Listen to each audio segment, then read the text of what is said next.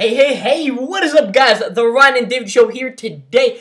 And as you guys can see right in front of you, you have a picture of Griffin Turner with the 2015 Ninjago weapon that we're all going to be collecting. And many of you do not know what that weapon is called.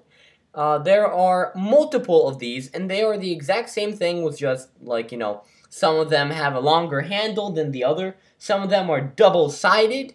But they're basically called the Jade Blade, made out of jade.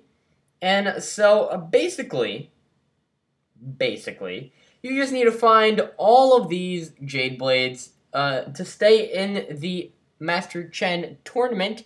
And if you don't find it, like, unfortunately, Karloff or Hanlan, he did not find the Jade Blade, and so he was eliminated from the tournament, and Master Chen sucked the living daylights out of Karloff, and he was sent to a quote-unquote factory. I'm confused. Maybe, actually, it all makes sense now once I put my mind to it. It actually does make sense. Chen with metal.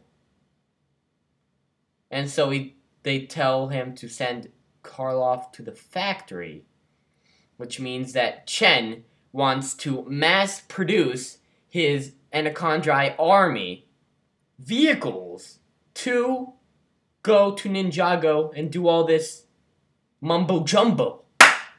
There you go. That is my theory. It's so stupid. But I don't know. It might come true.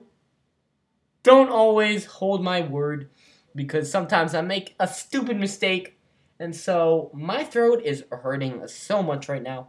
I honestly need to take a break from uploading 7 continuous videos in a row. I might just sit down and relax and watch some Nickelodeon Victorious episodes, or I might just rewatch episode 36 about 200 times. I'm probably gonna go with choice number 2. So without further ado, guys, I'll see you in the next video I do, which will probably be tomorrow. So without further ado, I'll see you guys tomorrow. Toodles!